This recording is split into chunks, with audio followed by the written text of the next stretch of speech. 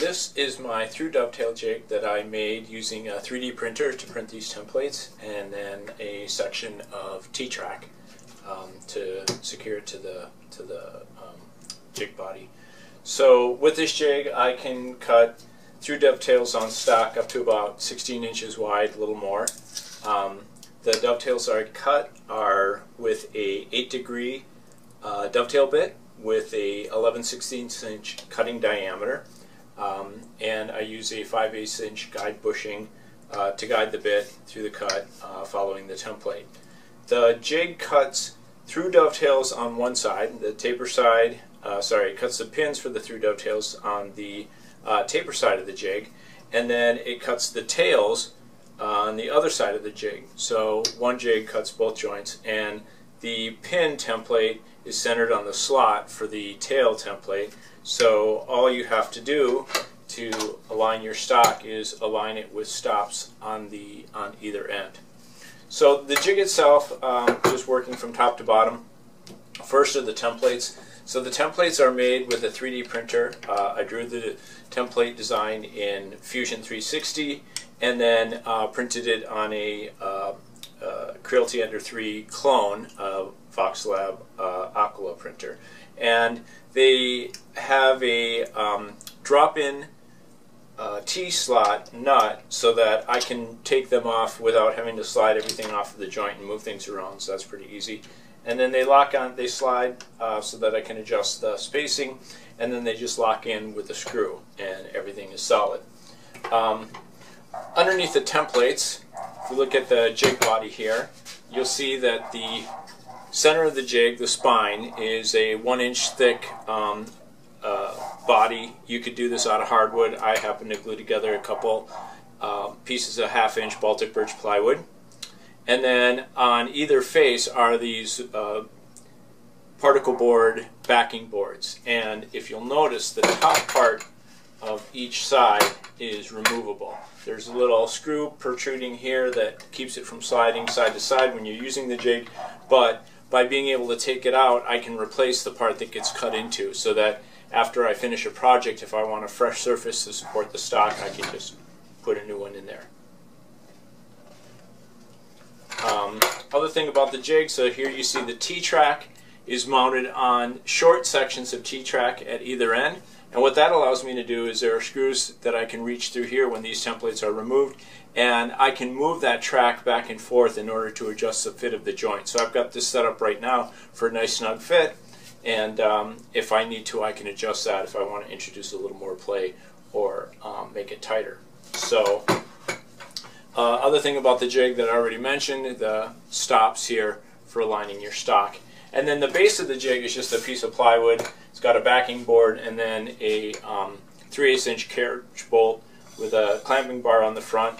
And what that allows me to do is, when this is all set up, is it's very easy to put my stock into place, align it, and then lock it down. So that's the jig. That's how I constructed it. Now I'll take you through how I set it up. So setting up the jig, like I said, pretty easy. I'm going to I have my stock marked. I always mark the outside of my boards with either tail or pin, so I know which one I'm cutting. And I like to have a mark on the outside of the stock because that's always got to be facing me. So first thing I want to do is set up the position of the template. So I'm going to go ahead and lock this piece in place. And we'll clamp that down so it's snug. And this is where the adjustability of the jig and the ease of removing the templates comes in pretty handy. So I'm going to get a couple of these out of my way. And then you'll notice that on the end of the jig I've got these half templates, and that's because I always cut a half pin on the end of my piece. So I wanted to be able to come in, and if I make that half pin a little wider, I can come in and ease into that shoulder and reduce tear out that way. So I'm going to move the other one here, and I'm going to shoot for just a little overlap there, so I'll put that one in place. And I want to set this up symmetrically, so I'm going to loosen the rest of these. And you'll see I can slide them back, but there's no slop in them when they're on there. no stop that way, and that's one of the benefits of making them with a 3D printer, is it's easy to get everything really accurate. And then I'll loosen this one, and I'll use my little square first to read this setting. Oops, try that again. And then I'll just take and use that to set the next one. So that's all good. And then now I'll just make sure that the other ones are spaced kind of symmetrically. It's not critical. You can measure these if you want. You could set them with a combination square, but for a piece as small, it's easy enough to eyeball them. So I'll actually set it up using the pin side of the template, but then I would make my first cut on the tail side. So doing that is simply a matter of, get out of the way. Take the jig out, and one thing you'll notice that there are little holes here so that the pins can hit flush. I've got it at the other end as well. So I'm going to flip this end for end.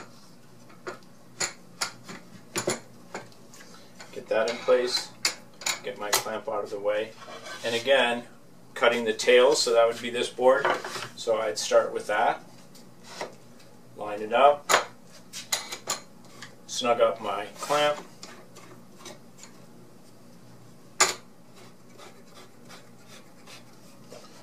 And the nice thing about this is that once I have that clamp set, then I'm good. And here you'll notice that I can come in and clear out all of this stock, and I can start at the end so that I'm not going to go through and then potentially get tear out, a big piece of tear out, which I've experienced if you just had one of these on the end here.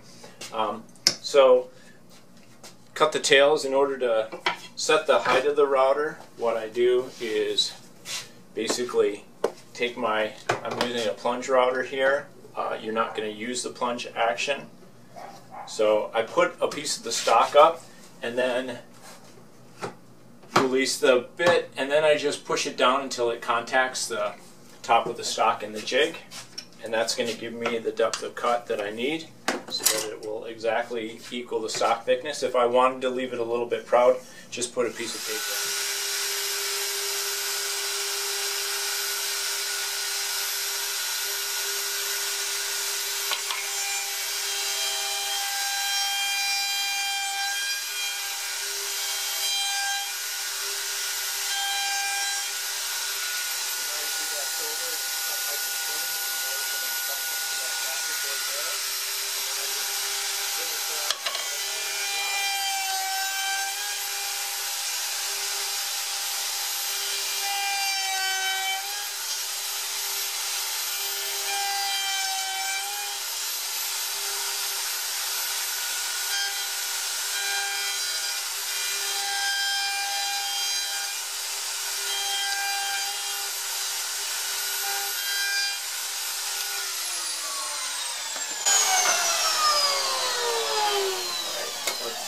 See what that looks like? So those are the tails. See, it's a nice clean cut. And this is actually some very old redwood. Notice that nice fine grain there. And I tend to get a lot of tear out with this. So the jig allows me to really make a clean cut without a lot of tear out. So I would finish all of the tails, and then once I'm done with that, I change the dovetail bit for the straight bit. Flip the jig around, and then I proceed to cut the pins. So I'll show you that after I get done cutting everything here. So I finished cutting the tails. See what I've got the last one done here. So tails are all cut. Next part is to cut the pins, and for that I'll have to switch over to from the dovetail bit to the straight bit and flip the template around. So I'll do that. Unplug the router.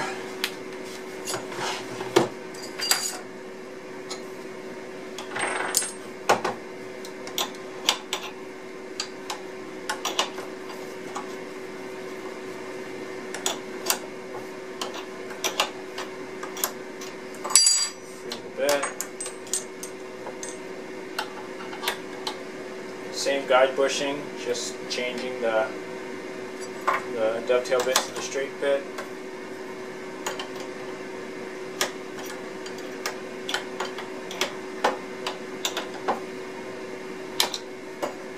Alright, so next we'll flip it on the jig, so get the clamp bar out of the way.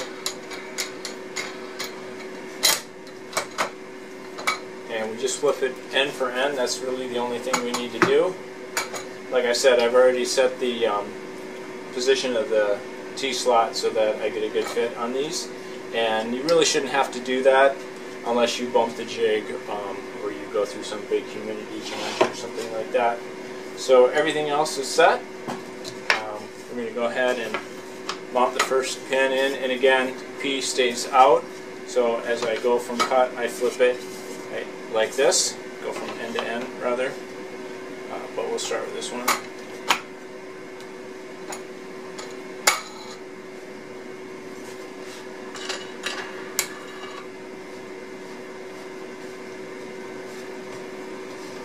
Make sure everything is snug. Alright, next thing is to set the depth of cut. Since I changed router bits, I'll need to redo that. So we do that the same way. Put a piece of stock on there. Get in position. And then we just use the plunge to touch the surface of the stock. Lock that down. I'll put it there just in case. Alright, so we're ready to make our first cut.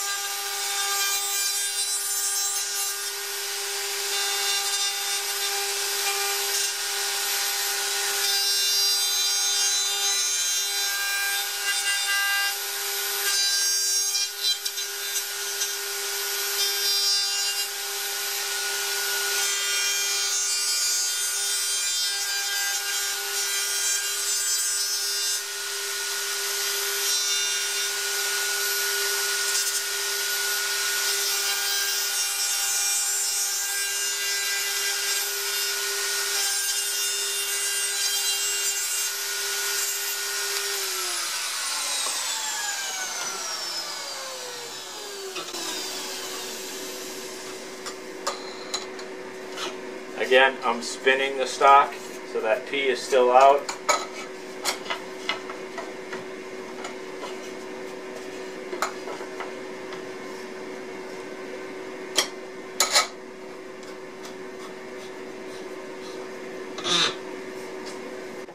And last one.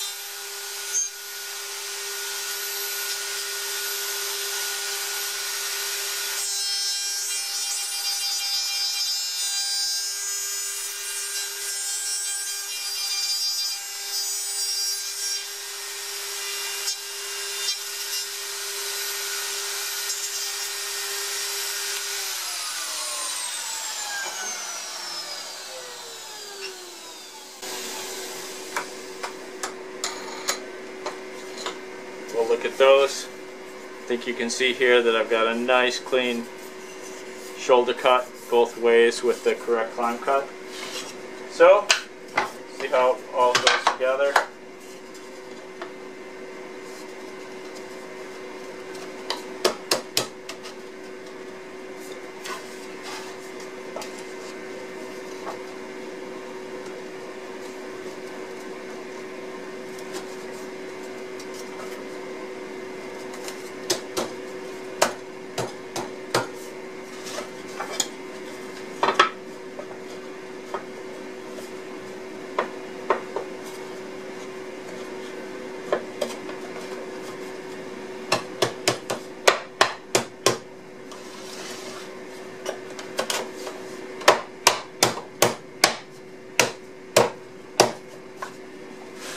So there it is. You can see that that's a pretty good fitting joint. It's probably a little snugger than I wanted. I might go back and make that a little bit. You do need to allow room for glue, but that's why I like dovetails right there without any glue. Little snug fit, but I've got a good joint. Places where I goofed up a little bit and got a little tear out because I was being over aggressive, that'll fill with sawdust, but that's the 3D printed dovetail jig.